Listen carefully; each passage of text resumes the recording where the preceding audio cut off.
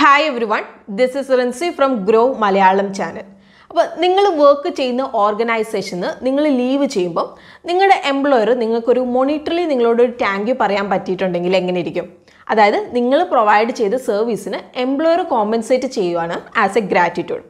അപ്പം ഞാൻ എന്താണ് സംസാരിക്കുന്നത് നിങ്ങൾക്ക് മനസ്സിലായിട്ടുണ്ടാവും. ഇനി മനസ്സിലായിട്ടില്ലെങ്കിൽ ജസ്റ്റ് നിങ്ങളുടെ ഓഫർ ലെറ്ററിൽ ഗ്രാറ്റുവിറ്റി എന്നൊരു വേർഡ് നിങ്ങൾ ചെക്ക് ചെയ്യുക.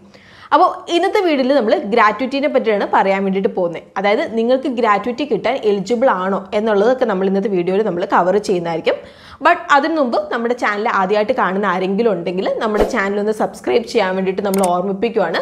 ബിക്കോസ് ഗ്രോ മലയാളം എന്നീ ഒരു ചാനൽ നമ്മൾ ഡെയിലി നമ്മൾ വീഡിയോസ് നമ്മൾ അപ്ലോഡ് ചെയ്യുന്നുണ്ട്.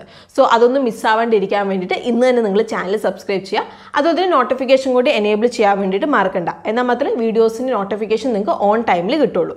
നമ്മുടെ ചാനലിൻ്റെ FB പേജും കൂടി നിങ്ങൾ ഫോളോ ചെയ്യാൻ വേണ്ടിയിട്ട് നിങ്ങൾ ശ്രദ്ധിക്കുക. അപ്പോൾ ഗ്രോ മലയാളം എന്ന നമ്മുടെ ചാനലിൻ്റെ ഫേസ്ബുക്ക് പേജും കൂടി നിങ്ങൾ ഫോളോ ചെയ്യുക. അപ്പം ഇന്നത്തെ വീഡിയോ നമുക്ക് സ്റ്റാർട്ട് ചെയ്യാം. ഫസ്റ്റ് നമുക്ക് നോക്കാം എന്താണ് ഗ്രാറ്റുവിറ്റി എന്നുള്ളത്. അപ്പോൾ പേയ്മെൻറ്റ് ഓഫ് ഗ്രാറ്റുവിറ്റി ആറ്റ് 1972 അണ്ടറിൽ പേ ചെയ്യുന്ന ഒരു ബെനിഫിറ്റാണ് ഗ്രാറ്റുവിറ്റി എന്നുള്ളത്. അതായത് നമ്മൾ എംപ്ലോയീസ് നമ്മുടെ ഓർഗനൈസേഷനിലേക്ക് പ്രൊവൈഡ് ചെയ്ത സർവീസിന് നമ്മുടെ എംപ്ലോയർ ഓഫർ ചെയ്യുന്നതാണ് ഗ്രാറ്റുവിറ്റി എന്നുള്ളത്. അപ്പം ഗ്രാറ്റുവിറ്റി എല്ലാവർക്കും ആപ്ലിക്കബിൾ ആണ്. അതായത് ഗവൺമെൻറ് എംപ്ലോയി ആയിക്കോട്ടെ ഒരു പ്രൈവറ്റ് സെക്ടർ എംപ്ലോയി ആയിക്കോട്ടെ എല്ലാവർക്കും ആപ്ലിക്കബിൾ ആണ് ഗ്രാറ്റുവിറ്റി. അപ്പോൾ ഇവിടെ ഗ്രാറ്റുവിറ്റി എമൗണ്ട് ഫുള്ളി പേ ചെയ്യുന്നത് എംപ്ലോയർ ആണ്. അപ്പോൾ പേ ചെയ്യുന്ന ഗ്രാറ്റുവിറ്റിയുടെ മാക്സിമം എമൗണ്ട് വരുന്നത് 20 ലക്ഷം രൂപയാണ്. എന്നാലും ഈ ഒരു സീലിംഗ് ലിമിറ്റിലും കൂടുതൽ എമൗണ്ട് എംപ്ലോയറിന് ഗ്രാറ്റുവിറ്റി ആയിട്ട് പേ ചെയ്യാം. അപ്പം ഇത് നമ്മൾ എക്സ് ഗ്രാഷ്യ എമൗണ്ട് ആയിട്ട് കൂട്ടും. അപ്പോൾ ഗ്രാറ്റുവിറ്റി എന്ന് പറയുന്നത് ഒരു എംപ്ലോയിൻ്റെ റൈറ്റ് ആണ്. അപ്പോൾ എലിജിബിൾ ആയിട്ടുള്ള എംപ്ലോയീസിനെല്ലാം നമ്മൾ ഗ്രാറ്റുവിറ്റി പേ ചെയ്യണം. ഈവൻ നമ്മുടെ ഓർഗനൈസേഷൻ ഫിനാൻഷ്യലി ഇൻസ്റ്റേബിളോ ലോസിലോ ഒക്കെ ആയിക്കോട്ടെ ഗ്രാറ്റുവിറ്റി എന്തായാലും നമ്മൾ പേ ചെയ്തിരിക്കണം. ഇനി നമുക്ക് നോക്കാം അതായത് നിങ്ങൾ ഗ്രാറ്റുവിറ്റിക്ക് ക്വാളിഫൈഡ് ആണോ എന്നുള്ളത്. അപ്പോൾ ഗ്രാറ്റുവിറ്റിക്ക് എലിജിബിൾ ആവാനുള്ള പ്രൈമറി കണ്ടീഷൻ എന്താണെന്ന് വെച്ചിട്ടുണ്ടെങ്കിൽ നിങ്ങൾ വേജസിൻ്റെ ബേസിൽ എംപ്ലോയിഡ് ആയിരിക്കണം. ഇനി നിങ്ങളൊരു അപ്പറൻറ്റീസ് അല്ലെങ്കിൽ ഒരു ഇൻറ്റേൺ ഒക്കെ ആണെങ്കിൽ നിങ്ങൾ ഗ്രാറ്റുവിറ്റിക്ക് എലിജിബിൾ ആയിരിക്കില്ല. അപ്പോൾ അപ്പറൻറ്റീസ് എന്ന് പറഞ്ഞിട്ടുണ്ടെങ്കിൽ നിങ്ങളിപ്പോൾ വർക്ക് പഠിക്കാനൊക്കെ വേണ്ടിയിട്ട് ഇപ്പോൾ ചെറിയ വേജിനൊക്കെ നിങ്ങൾ വർക്ക് ചെയ്യുന്നു, അല്ലെങ്കിൽ ഇൻറ്റേൺസ് ഒക്കെ ആയിട്ട് അതായത് ട്രെയിനിങ് ഒക്കെ ആയിട്ട് നിങ്ങൾ വർക്ക് ചെയ്യുകയാണെങ്കിൽ നിങ്ങൾ ഗ്രാറ്റുവിറ്റിക്ക് എലിജിബിൾ ആയിരിക്കില്ല. ഇനി നമുക്ക് നോക്കാം എംപ്ലോയീസിൻ്റെ എലിജിബിലിറ്റി ക്രൈറ്റീരിയാസ് എന്തൊക്കെയാണ് ഫോർ ഗ്രാറ്റുവിറ്റി എന്നുള്ളത്.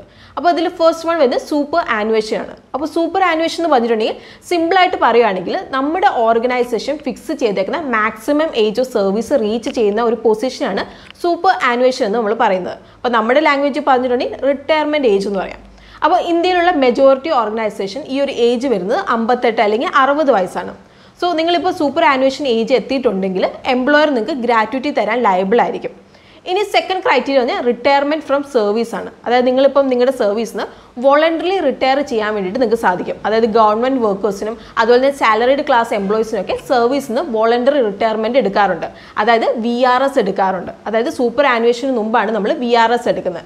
സോ ഇങ്ങനെ ഒരു കേസിൽ ഇപ്പം നിങ്ങൾ കണ്ടിന്യൂസ് സർവീസ് 5 വർഷം അതിന് ശേഷം നിങ്ങൾ VRS എടുക്കുന്നതെങ്കിൽ നിങ്ങളുടെ എംപ്ലോയർ നിങ്ങൾക്ക് ഗ്രാറ്റുവിറ്റി പേ ചെയ്യേണ്ടതായിട്ട് വരും. അപ്പോൾ ഈ കണ്ടിന്യൂസ് പീരീഡ് എന്ന് പറഞ്ഞിട്ടുണ്ടെങ്കിൽ ഒരു ഇൻട്രപ്ഷനും ഇല്ലാതെ കണ്ടിന്യൂസ് സർവീസിൽ നിങ്ങൾ ഉണ്ടായിരിക്കണം.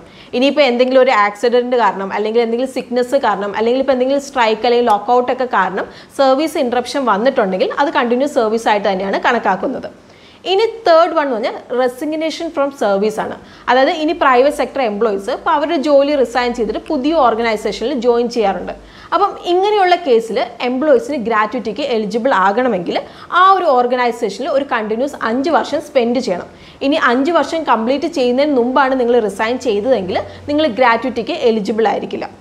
ഇനി ഫോർത്ത് ക്രൈറ്റീരിയ എന്ന് പറഞ്ഞാൽ ഡിസേബിൾമെൻറ്റ് ഓർ ഡെത്ത് ആണ്. അതായത് ഇപ്പോൾ നിങ്ങൾ സർവീസിൽ ഇരിക്കുന്ന ടൈമിൽ ഇപ്പോൾ എന്തെങ്കിലും ഒരു രോഗം നിങ്ങൾക്ക് വന്നു, അങ്ങനെ ഒരു ഡിസബിലിറ്റി നിങ്ങൾക്കായി, അല്ലെങ്കിൽ ഇപ്പോൾ ഒരു ആക്സിഡൻറ്റ് വന്ന് ഡെത്ത് സംഭവിച്ചിട്ടുണ്ടെങ്കിൽ ഈ ഒരു കേസിൽ 5 year continuous service wave of ചെയ്യുന്നതായിരിക്കും. അപ്പോൾ ഡിസബിലിറ്റിയുടെ കേസിലാണെങ്കിൽ നിങ്ങളുടെ ഓർഗനൈസേഷനിൽ എത്ര നാൾ നിങ്ങൾ സ്പെൻഡ് ചെയ്തു അതിൻ്റെ ബേസിൽ നിങ്ങൾക്ക് ഗ്രാറ്റുവിറ്റി പേ ചെയ്യുന്നതായിരിക്കും. ഇനി ഡെത്തിൻ്റെ കേസിലാണ് ഗ്രാറ്റുവിറ്റി എംപ്ലോയിയുടെ നോമിനിക്കായിരിക്കും പേ ചെയ്യുന്നത്. ഇനി നമുക്ക് കാൽക്കുലേഷൻ ഓഫ് ഗ്രാറ്റുവിറ്റി ഒന്ന് നമുക്ക് നോക്കാം. അപ്പോൾ ഫസ്റ്റ് നമുക്ക് മന്ത്ലി പെയ്ഡ് എംപ്ലോയീസിൻ്റെ നോക്കാം. അപ്പോൾ ഇവിടെ ഗ്രാറ്റുവിറ്റി കാൽക്കുലേറ്റ് ചെയ്യുന്ന എംപ്ലോയീസിൻ്റെ ലാസ്റ്റ് റോൺ സാലറിയുടെ ബേസിലാണ്. അപ്പോൾ ഇവിടെ സാലറി കമ്പോണൻറ്റിൽ വരുന്നത് ബേസിക് സാലറി അതുപോലെ ഡിയർനെസ് അലവൻസ് ആണ്. അപ്പോൾ ഇനി പ്രൈവറ്റ് എംപ്ലോയീസിന് ഡിയർനെസ് അലവൻസ് കമ്പോണൻറ്റ് ഇല്ലെങ്കിൽ ബേസിക് സാലറി മാത്രം നമ്മൾ കൺസിഡർ ചെയ്താൽ മതി.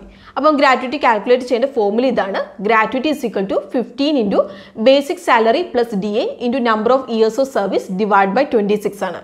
അപ്പോൾ മന്ത്ലി പെയ്ഡ് എംപ്ലോയീസിന് 15 ഡേയ്സ് വേജസിൻ്റെ ബേസിലാണ് ഗ്രാറ്റുവിറ്റി കാൽക്കുലേഷൻ ആയിട്ട് നമ്മൾ കൺസിഡർ ചെയ്യുന്നത്.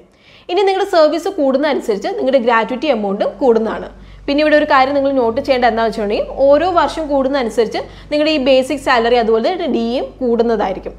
ഇനി നമുക്കൊരു എക്സാമ്പിൾ നോക്കാം. ഇപ്പോൾ മിസ്റ്റർ എ ഒരു ഓർഗനൈസേഷനിൽ 30 വർഷം സർവീസ് സ്പെൻഡ് ചെയ്യാണ്. അപ്പോൾ അദ്ദേഹത്തിൻ്റെ last Don basic salary plus DA component വരുന്നത് 80,000 രൂപയാണ്. അപ്പോൾ ഈ ഒരു കേസിൽ നമുക്ക് ഗ്രാറ്റുവിറ്റി എമൗണ്ട് ഒന്ന് കാൽക്കുലേറ്റ് ചെയ്ത് നോക്കാം. അപ്പോൾ ഇവിടെ gratuity is equal to 15 × 80,000 × 30 divide by 26 ആണ്. അപ്പോൾ നമുക്ക് 13.84 lakhs ആണ് നമുക്ക് കിട്ടുന്നത്.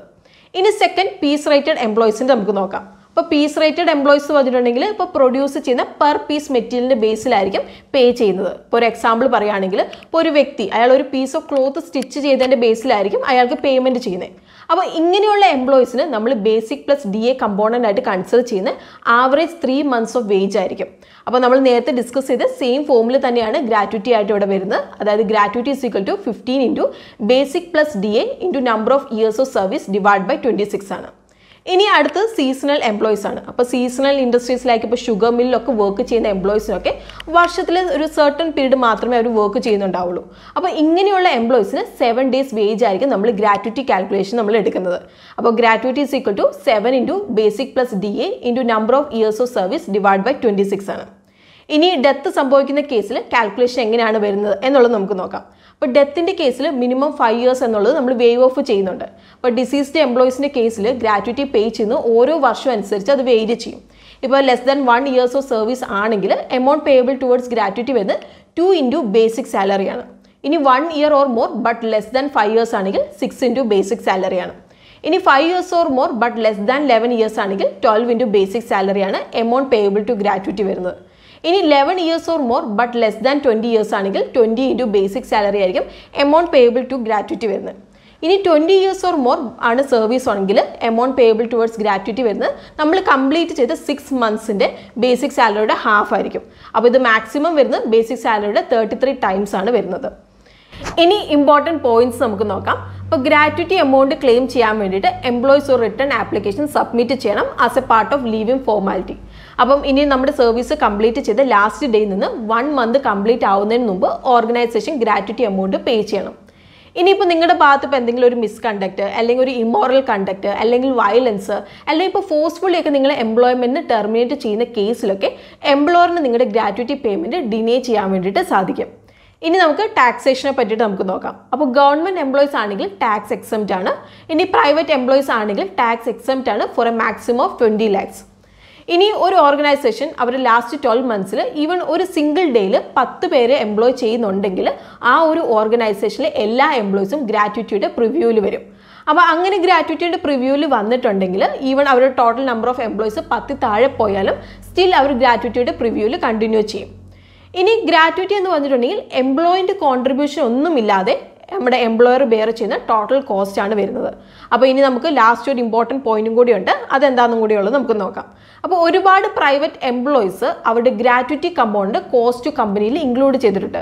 അപ്പം ഈ ഒരു എംപ്ലോയീസ് 5 വർഷം കംപ്ലീറ്റ് ചെയ്യുന്നതിന് മുമ്പ് ഓർഗനൈസേഷൻ ലീവ് ചെയ്തിട്ടുണ്ടെങ്കിൽ ഈ ഒരു എമൗണ്ട് പേ ചെയ്യേണ്ട ആവശ്യമില്ല. അപ്പം ഈ ഒരു പ്രാക്ടീസ് ലീഗലാണ്. അപ്പം ഇതിൻ്റെ റീസൺ എന്താണെന്നുള്ളതും കൂടി നമുക്ക് നോക്കാം. അപ്പോൾ ഇന്ത്യയിൽ ഒരു labour ലോയിലും cost to company define ചെയ്തിട്ടില്ല.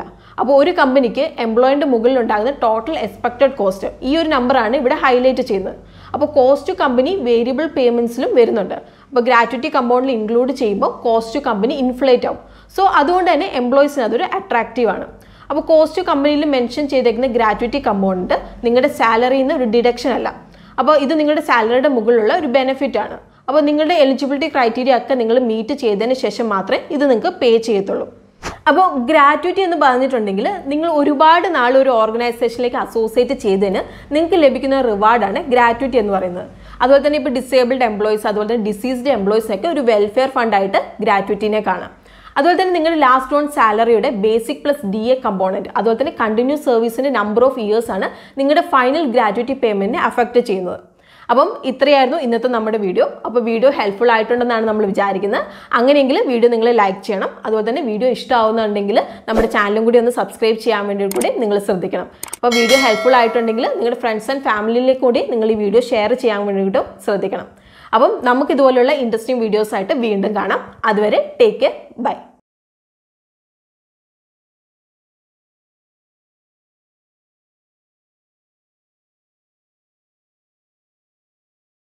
Investment in securities market are subject to market risks. Read all the related documents carefully before investing. Please read the risk disclosure documents carefully before investing in equity shares, derivatives, mutual fund, and or other instruments traded on the stock exchanges.